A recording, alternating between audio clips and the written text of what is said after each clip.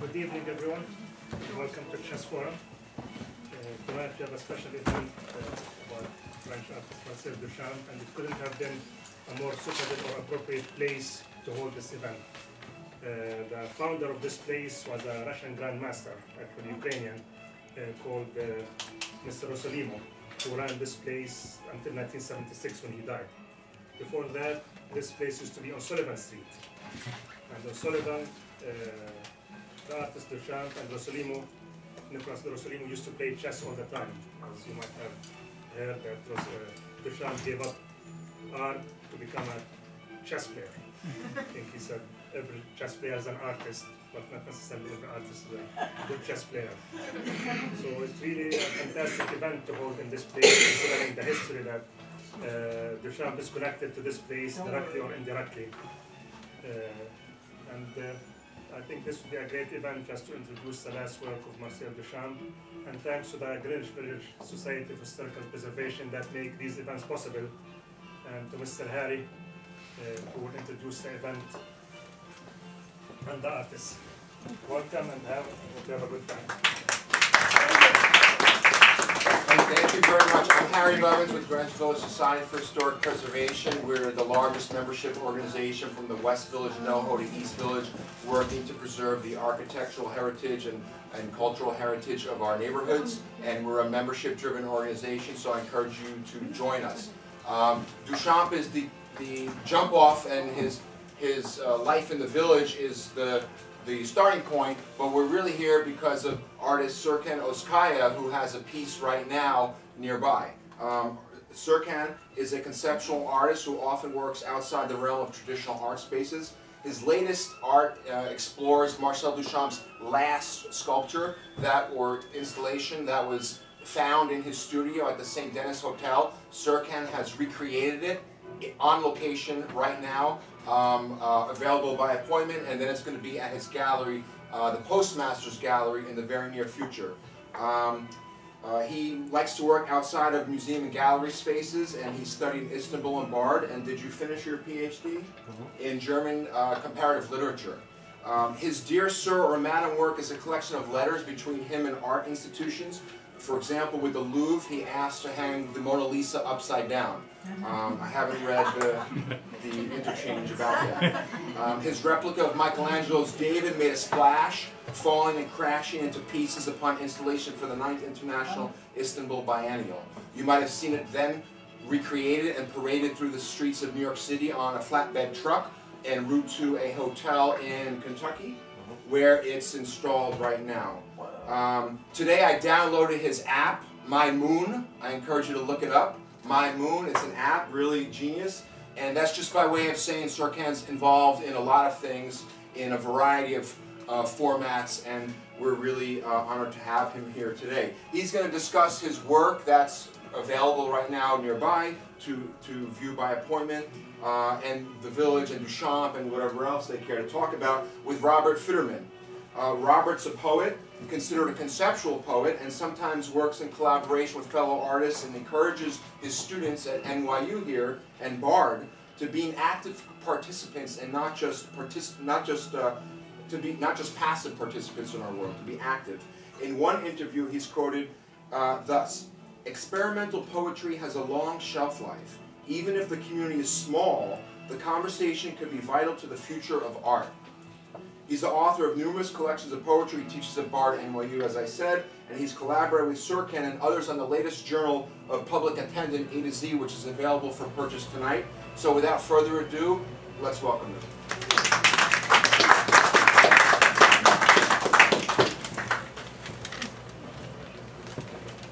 Hello. Where should we start? Where should we start? Okay, I'll start with making a couple points.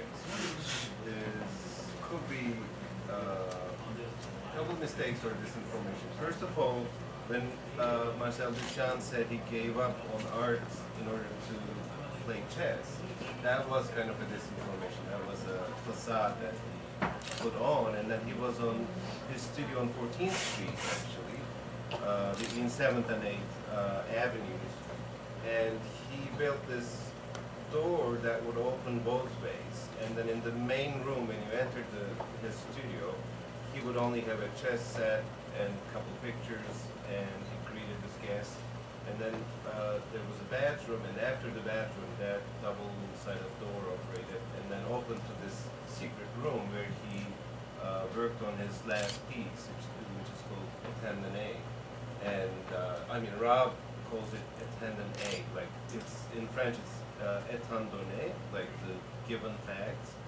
But when I was working on it and telling you about that, you also heard attendant A, like an attendant.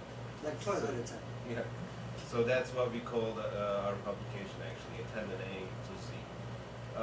So it's not completely true that he gave up on art.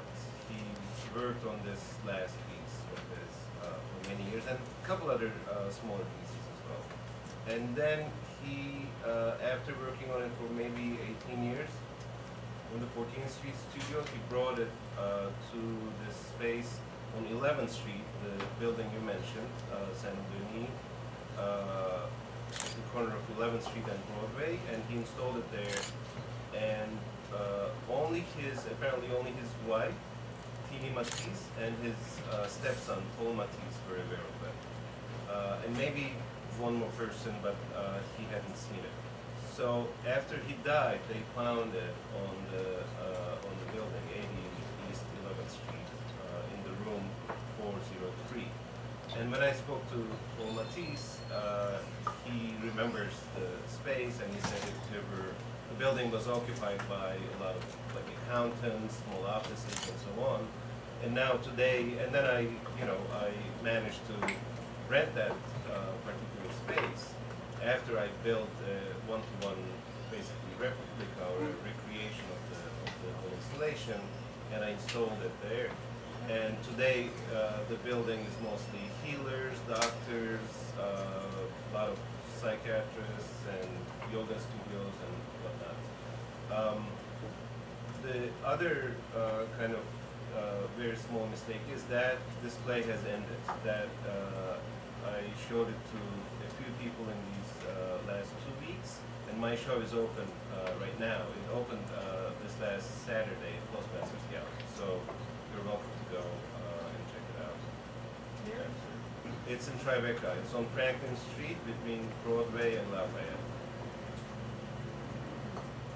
So, the key component that's missing in this conversation, I think so far, is that it's not simply a replica of Duchamp's Étant donnés. But Serkan had this idea that it might be a camera obscura. So in other words, if you know the piece and you go to the Philadelphia Art Museum, you walk into a room and you see an installation. It's about maybe from here to those cabinets. And you go to a wooden door and you peek in and you see a scene of a naked woman, perhaps after a rape scene, it's unclear, and a waterfall and a lantern and some other things of a kind of meadow scene. No one had considered that maybe what was happening is if you turn out the lights, that what got projected out of the holes might be significant. And for me, I always felt like there was something strange about Étant donnés because I felt like it was very face value, which for Duchamp would be strange. Since all of Duchamp's work kind of pulls your leg in one way or another. It seemed to me, I don't know that, I didn't know, now I do. I didn't know very much about the piece, but I did think that it was strange to accept it on face value. So one day, Serkan was, well, you could explain this part better, experimenting in his bathroom, a very tiny version, and realized that maybe there's a camera obscura. If you actually could turn off the lights, you might see an image projected out of the room rather than the spectator looking into the room. Serkan approached the Philadelphia Art Museum about the project and if he could go there and turn off the lights, and that he had this hypothesis that there might be a camera obscura involved. And they said no, for various reasons, mainly that the Marcel Duchamp estate would disapprove. So I'm leaving out several parts, but over the years, then Serkan decided to actually had no choice but to recreate the installation on scale so that we could see for ourselves whether it was a camera obscura, and in fact, it is. The image that was presented from the tiny thing that I saw a couple of years ago that came out of Serkan's bathroom and into his studio, which was maybe this big, like a shoebox, was very clear right away. Yeah, it was like, oh, that's Rose Salavi, who was the persona, the female persona. And it had the floppy hat and all. I did say that right away, right? So, so I was sold on the wonder of the project. And you could see for yourself at Postmaster what the image is, but it's very clearly an image that, in my opinion, Duchamp intended and had fun with. So can I jump in? Oh, please, stop. I hadn't seen the work. I mean, I grew up in Istanbul, Turkey, and for us, Duchamp was a very important figure. I mean, in the 80s and 90s, early 90s, and we didn't really have international collections or anything, so, and God knows how I got interested in this kind of work, or how I collected information about it. But I also managed to find a few other people in the town that were also excited about this, let's call it conceptual art. And we would find a, Xerox, black and white Xerox page from a magazine in a language we wouldn't understand, but we would get very inspired by it. And Duchamp was the main figure because almost all his work is appropriate for translation. Like, you don't even have to see a picture. You can hear about the story of it, and you understand what the work is. Like, you can grasp it from one picture. You can grasp it from even the idea. It's very appropriate for translation, I would say. Except for this last piece, Étant, donnés, it's something that you had to be there. You had to be present in, and see and look at the work and so on. So it always, kind of bugged me. And I had never seen it. And like Rob described, it's like, you're looking through the peepholes on a door, and you're looking inside, you're inside of the museum, and you're looking ever, more inside of the museum, but it's as if you're looking outside. It's like bathed in light. It's brilliant scene, and so on. And I had not seen the piece when I had the idea that it's a closed chamber, lots of light in there, and two little peepholes that sound like a camera obscura to me. Like, why don't we turn the lights off in the museum? So right after I went to Philadelphia to check it out, because every time I have an idea, I also have cold feet the next day. And first I was like, oh, maybe the light is not enough. The peepholes are, not small enough, or, some other reason. And then, of course, always, you always have somewhere back in your head that somebody must have come up with this idea, because it's such a well-read and, written about piece. There's a book about the waterfall in the background, for instance. And there's a lot of literature. Anyway, so it passed all these tests, and, the light was enough, the peepholes are perfect. And then, so I made a little model, 1 to 10 model. So the installation is not huge. So the 1 to 10 model was, like you described, like a shoebox. And the only place that I could isolate the lights was my bathroom, as Rob said. So late one night I took a picture, and then what I didn't really calculate with was that there were two people. So the image is not only one image. I was expecting an upside down version of what's inside. But in fact, it's like two upside down versions of the inside, superimposed. So they come together and form a totally different composition. So that's how so it was unexpected. I mean, it wasn't my intention to, come up with a meaningful something, and it resembled a face. And I showed it to you, and then Rosellerie, could it be? And then I called the museum, and in the beginning, they were very enthusiastic. So I went there, they came to my studio, and then we, started planning on a test at the museum. And then all of a sudden, after maybe 6 months of negotiations, they decided this would present an intervention, an artistic intervention, basically. So they can't even try it out. So then I built my own recreation and looked at it. And then I also had the idea of, well, maybe there's something in the studio that tells you about the distance, because once you have that camera obscura, the distance from the surface of the projection to the peepholes becomes very important, and the darkness and all those things. And then I installed it there, and it works. So now it's at the gallery. That's in a nutshell. But it's true that I hadn't seen the piece until I had this idea. I only knew about it. And then we reached out to so many experts. There are a lot of, as you can imagine, a lot of experts on not only Duchamp, but also on this particular masterpiece, including like Michael Taylor or Penelope, Harold Lambidou, or Julian Paladin, and they all contributed to this publication being worked on. One of the things, just to broaden the scope of the piece, I think, one of the things that's really interesting about it is that I think Serkan and I both come from an interest in art that uses a lot of borrowing and appropriation.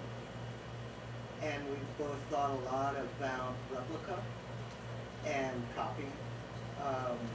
One of the things that's really interesting about this particular piece is that it is a replica. It's not really it's not an appropriation. In other words, we're not, Serkan's not using Étant, donnés and torquing it in some way that creates a critique, or that we would think about Étant, donnés in a different way. I think rather it is a kind of curiosity, and it's a new way to think of replication, I think, because it's a replica in order, in two ways. One, it's a replica in order to reveal something about the original, which is a really interesting thing, I think, when you think about appropriation. How do you reveal something more original than the original?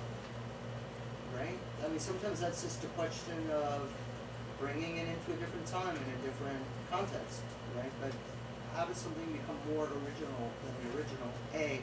And B, it's a kind of, there's no way around it being a kind of institutional critique, in that had the Philadelphia Art Museum allowed him to do this, the piece wouldn't exist probably as a replica, right? So it was really a very conceptual gesture that had to be materialized. So it has both of these elements, if you see it. It's a very conceptual project on lots of ways in terms of thinking about all of the parameters around the piece that are not the piece itself. But actually the piece itself is quite extraordinary because it really looks exactly like Étant, donnés. It's not trying to look different. In fact, some of the materials, like the lantern, I know Serkan went out of his way to get the same lantern or as close as possible from France. The only light guy who has a museum in France and was very proud of his turn-of-the-century lanterns. Right, so we're using that kind of lantern. The materials when they can, be there were a lot of, steps one had to go through because you don't have access to the material of the work. Not even the curators can go in to that room in Philadelphia. So there's only one technician who only goes in there when something breaks, because there's an animated waterfall in the back and the lantern she's holding in her hand from 1800s. and I needed to get that lantern, and I was looking into options, like how to replicate it. First, of course, eBay, no luck. And then I found it in this museum of non-electrical lighting in Paris. And I wrote to this guy my French is really bad, so I wrote him in English. And the next day he replied in perfect Turkish. And it turns out he's an Armenian collector who moved to Paris 40 years ago, and then first started collecting all these, old lamps and gas lamps and stuff, and then opened his own museum. And then he sent me one, and I tried it in the installation, but it felt a little too big. So apparently he sent me the larger model, so I needed to get the smaller model as well, and so he sent me the second one as well. So it's came from a museum, but I feel like my replica, if you will, is all fake except for that one lantern, that piece of glass. Everything else is improvised. I mean, especially the figure, that was very hard to get right. And I mean, there's all these stories, like probably the whole piece is kind of like an homage to his lover, Maria Martins, who was the wife of the Brazilian ambassador in New York. And with Duchamp and her, they had a relationship for 5 years, and then she left him and went back to her husband. So he was devastated apparently, but in the meanwhile he managed to get a mold of her, and then he got the cast. And so that's what we see. I imagined, like through the peepholes, a cast of a human being, a petite woman, and then over the years, one of the arm that's holding the lantern broke, and then by the time he was married to Tini Matisse, so he took the mold of her arm and replaced the lover's arm with the wife's arm. So I found that, a person whom I thought would be kind of in similar proportions, and then I got the mold and cast. Didn't look anything like it through the peepholes. It was totally, disaster. So in the end, I took all these pictures and also some research from one art historian, Melissa, I can't remember her last name, but it's very technical. So she had all these dimensions, like all the, like from nipple to nipple, from top of the shoulder to the arm, and so on.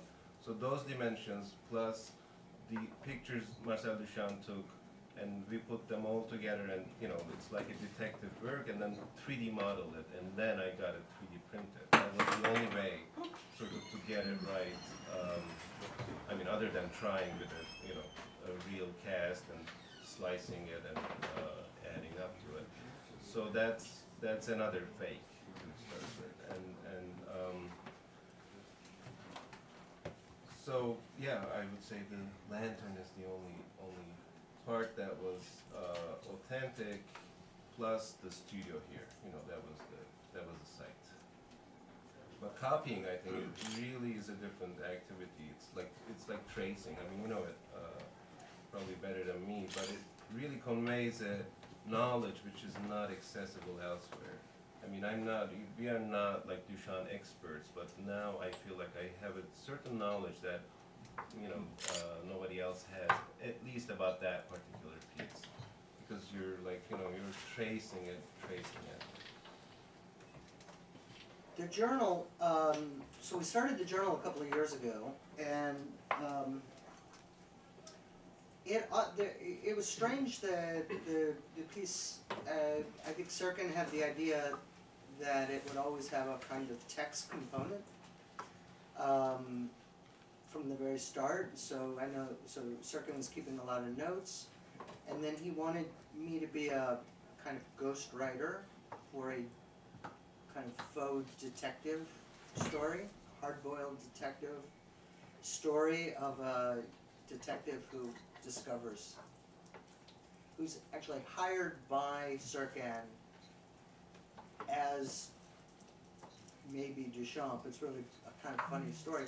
And then this kind of schleppy detective guy who goes to Philadelphia and tries to solve this mystery.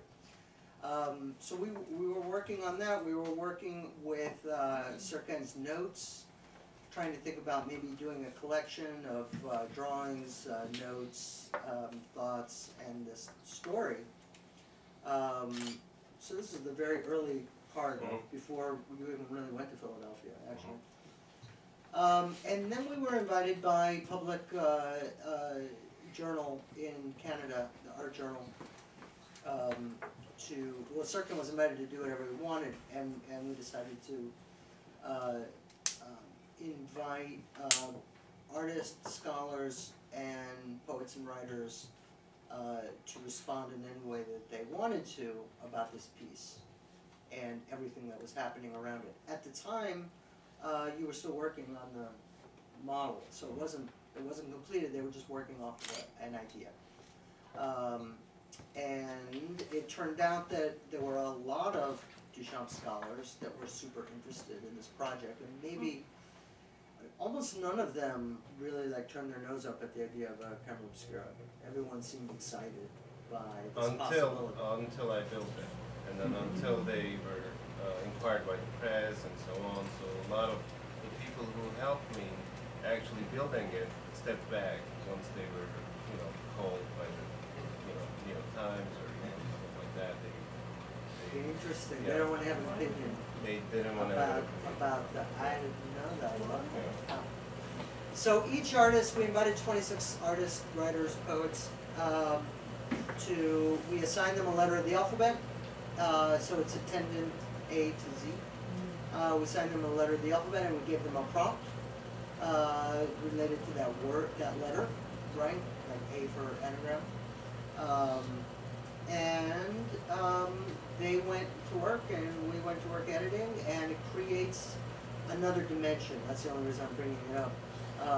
It creates another, it gives it a kind of context that it wouldn't have otherwise. That's really interesting because a lot of, I think when you're dealing with historical work, a historical work that is of such great importance as Étant, donnés,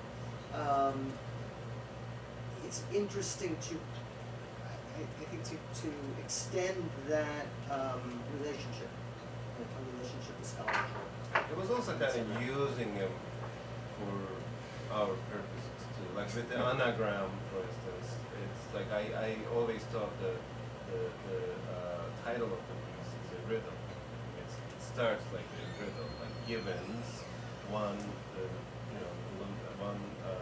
waterfall to the illuminating gas. So you have these pieces, do whatever you want to do with them and solve the riddle, as it were. And Duchamp never left any notes, like conceptual notes on the piece, zero. And but he left a beautiful manual of instructions, which is a guide to how to reinstall the piece, how he built it and how it should be put together. So that was super helpful. But then again, on the facts or on the question of how to look at it or what it means or what it is about, which are kind of unnecessary questions anyways, but then even like in a formal way, how to look at it, didn't leave anything behind. So we started with the anagram, like what can we do with the title? So we invited a couple better, French-speaking people and played with the letters and came up with solutions or suggestions. And then B was what by Mathieu Marcier, who did this, Duchamp made a replica of his own works in small size, many versions of it. And Mathieu Marcier, this French artist, spent maybe like 5 years to make a replica of Duchamp's replica, and then it's widely available now. So he gave us his pictures and so on and so forth. So it was collecting and creating another layer, but at the same time I felt like, okay, grab this from this person. Maybe these guys can help us even more. And I would just say that the title, so it's We Wait? We Will Wait. We Will Wait, right. So there's a lot of, I don't think one could ever be criticized for looking too closely at Duchamp's titles, right? Because they're notoriously full of double entendre and punnery, which he loved, of course. And so we had a pretty great time, and it's pretty, I think, in the end, kind of convincing or interesting ways to think about Étant donné. And I think the idea of attending, of course he's fluent in English, attending or an attendant, became really interesting to us. In fact, also, we will wait, is also like a clumsy anagram of Étant donné, en attendant. That's the same. And Étant donné is also spelled in a weird way in the Duchamp's version. Normally there's no S in the end. It's like either with double E or there's no S. So it's curious to think about this idea of waiting. Maybe when he made it, that he knew it would take some time to, you'd have to wait to have this discovery. But also attending and to think of the fountain. It's nice to see the sink outside. The urinal as an attendant, as one who attends to the bathrooms. So we had a lot of fun thinking about the punnery of Étant donné. He also has a very famous phrase that he says, "I would rather wait 50 years after my death for my real audience."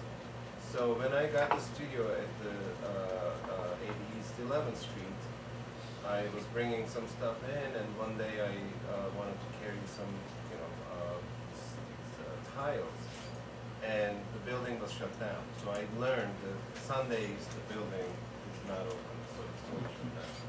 So, and then when I was planning for the studio dates, somebody asked me what the dates will be. I said first 2 weeks of October, so October 1st to 15th. And then I checked the calendar, October 1st is a Sunday, so okay, October 2nd, 14th. And then I was looking at the Wikipedia page of Marcel Duchamp, and then the day he died was October 2nd. And exactly 49 years ago this year, and that was full 49, so it became 50 years dead. And that was yet another uncanny coincidence, and I felt like, I got his blessing. Just for waiting. Yeah. Yes. First of all, was there anything about where it was on site on 11th Street that told you anything about the dimensions of the solution? Well, I mean, was it put in a place where you said, oh, if I did have the right light, it would show at the right place? Yes, because the studio is, it barely fits the work. It only leaves about like 5 feet for the distance from the wall, and 5 feet is pretty much, when you're, imagine the two peoples right here, and you're holding a piece of vellum. What you have is 2 little projections on the vellum. So you keep going back, they start growing, and then you keep going back, they start overlapping and growing even more. And 5 foot is about, and which also happened to be the exact height of the peoples as well. So it was a weird, perfect triangle. And after that 5 foot, it doesn't matter that much how far you go. But that was distance, and that worked out with the studio as well. So it was built for that site, you think? It worked in that site. Another funny coincidence, I would say, the work has, in the 14th Street studio when he started, he got this cutout of vinyl, or what do you call linoleum flooring under the table. But then there were no vinyls in his 14th Street studio. And years later, like 16, 18 years later, when he moved to the 80 East 11th, the studio was actually covered with black and white vinyls. I mean, it's probably a coincidence, but he might have also, everything like in New that. York. Yeah.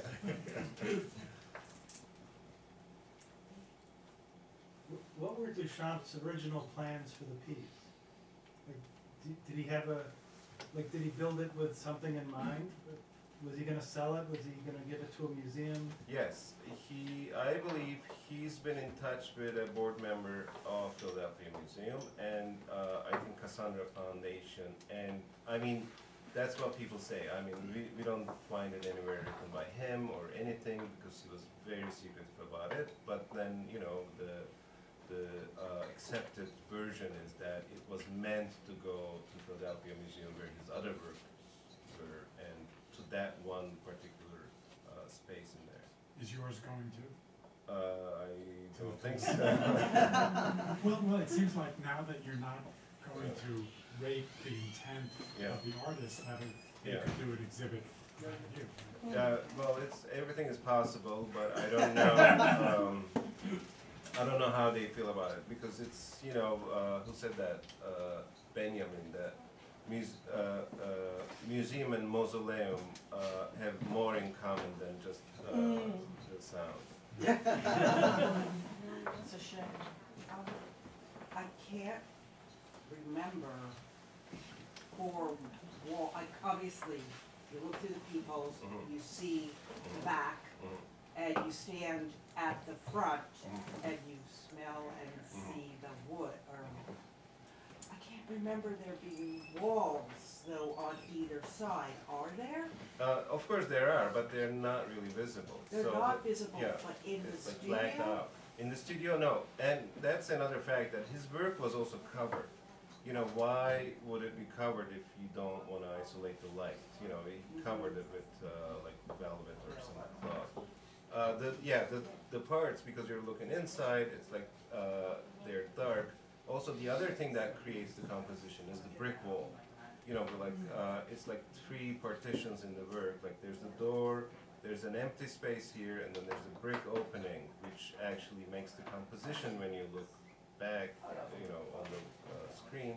And then there's the installation, and then the backdrop, which is tilted, so it gives you the impression it keeps going.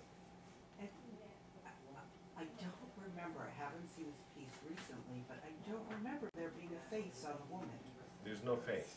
I mean, so to me, that's just something added if it projects a face. Yeah. There's the hair, there's like a blonde. Yeah, exactly. Yeah, you don't see her face. I'm not But talking you about. No, we are not talking about her. No, face. I Yeah. understand, Yeah. he's referring to Rosa Levy, Right. that face, but that also has that kind of hair, but I don't, but the piece itself does, the figure in the woman's figure does not have a face. No. Nobody saw Just the a face. comment. Nobody saw the face because the lights were on. You had to turn the lights off and turn around. No, we're not communicating. What I'm saying is, in the actual piece, the Étant donnés, the figure on the ground is faceless. That's right. Yeah, and now you're saying nobody could see that camera obscura face which was projected out. It's just interesting that there's this hidden face that's being finally I projected see. out Yeah. all these years Yeah. later, and it's got that, and it Yeah. happens to be Duchamp, and the woman is nameless in the piece. Yeah. Simple observation. Yeah. That's a good point. I'm getting confused. Are both Rose Sevely and this blonde woman with no face both projected, and there's a waterfall image? The image. Camera obscura is a curious thing. Like you're in the dark, you're looking at a blurry image. And how many figures are there? There's a party. Oh. No, I don't know. Like you can project. You have to yourself. decide what you're seeing in the camera obscura. It has nothing to do with what's in the installation, in the box, yeah. And I think that lots of people have seen different things. It's not so distinctive that it's like one thing. I think that it looks a lot like a silhouette of the Rose C'est La Vie by Man Ray, right? With profile and a floppy hat, but it's ghostly. There's not much, you know. What is the thing that was 3D printed? Oh, that's the figure inside of the box. Inside the box. And is that visible? Yes, Yes. absolutely. But it's not projected. It is upside down, but it overlaps with the other projection, so it just becomes a blurry, totally different composition and a different image. I think you have to see. Yes. It's recreated. Yes. Is there any possibility that we can actually see any of this? Yes. You mean right now? Right now? At the gallery. It's open. The gallery's open. No, here in this room. Right here, right, Oh, we only have the magazine. which You hold doesn't it have, up. it doesn't have the camera obscura. The magazine doesn't. Might not. I mean, it's a different experience, and in many ways maybe rather poetic, that something is being described that we can't see. So it can, be all a dream, I don't know. Yeah. But it'd be interesting to actually see this, if anything exists, to see it. It would limit your ability to fantasize among us, and that may be sad. But is there anything we could actually see? Okay, here. in this You moment. really have to see it. In the gallery. You have to It's an actually see it in the installation. gallery. No, a photo of it. You Anything. can't really, You can't. You could You could reproduce any experience image. it as a Images photo. can be reproduced. That way they could reproduce any of these images they're talking about. No, okay. I went to go see it before this event, so I highly recommend going to see it in person. Okay. Maybe you can say when it closes, so people have an idea, and like the hours of the gallery. I mean, I know it's closed first night, but when does the show actually end? So maybe people can have like this timeline. Up of when they can until see it. November 25th. Yeah. So yeah. Is there, Yeah. Definitely go see it. 'Cause the image I didn't This see is the a face, kind of now I need to go back to, commercial, I like, see if I could suppose, see yeah. the face. I saw more like mountains and thought it was like more like Mother Earth. So yeah, I don't know. I'm even more intrigued. I need to go back for a second viewing. 54 Franklin. Well, yeah, now I have to go And what are the hours? original. 11 to 6. You mentioned that Man Ray has a painting of the woman's Photograph. face. And then also, are you aware of the Stettheimer painting that has, it indicates a persona, Duchamp's persona? I don't know. No, for some. Oh, As Rose Sevely, I think. yeah, you wanna see Yeah, that? I That saw was, it this summer. was at the Jewish Museum, Okay. something to look at, Yes. Stettheimer. Very interesting. I wonder if there are any other paintings or that you know of that feature his persona in that way? I only know the famous Man Ray. Oh, Yeah, there's quite a few men. well, the Stettheimer is quite see. great. Okay. In fact, they wouldn't let you photograph that particular painting. But it is related in some way to what I see. you've done. You might want to try to. That's, yeah. Is that exhibit still? I don't know, well, it wasn't up and they took that particular painting down. But I think the whole thing makes sense.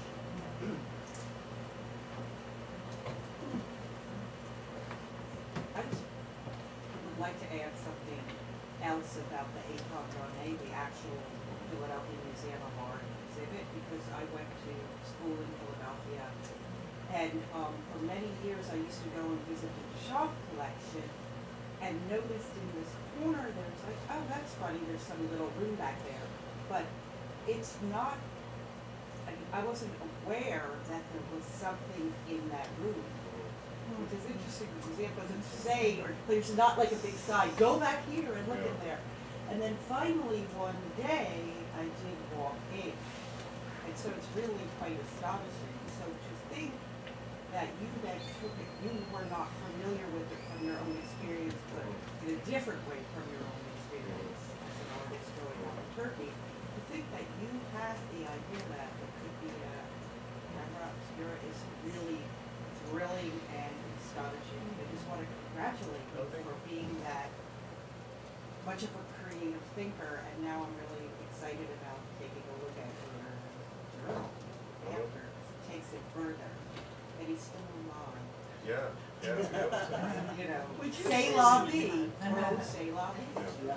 Would you say something about how this piece relates to the rest of your work? Yes. I mean, like Rob was saying, it's, I like copies and I like fiction by itself, and I always felt like I learned life from fiction. Sometimes I actually confabulate.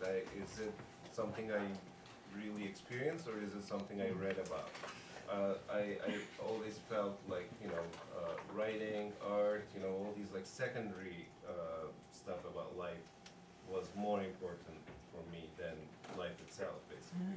So I always like to tackle those things, and you know, like I would say like probably 99% of the world doesn't have these, you know, Western art masterpieces around the corner. So you develop a certain different relationship with those masterpieces because you're always in the, you know, the wrong place at the wrong time. You're not in the presence of those things, you know.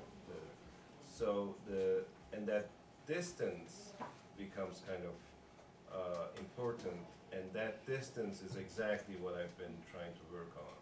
And the distance between yourself and the work, the distance between the reader and the piece, and I always wanted to, you know, situate myself as a reader rather than a writer, basically, or an artist, more like a viewer, more with the spectator.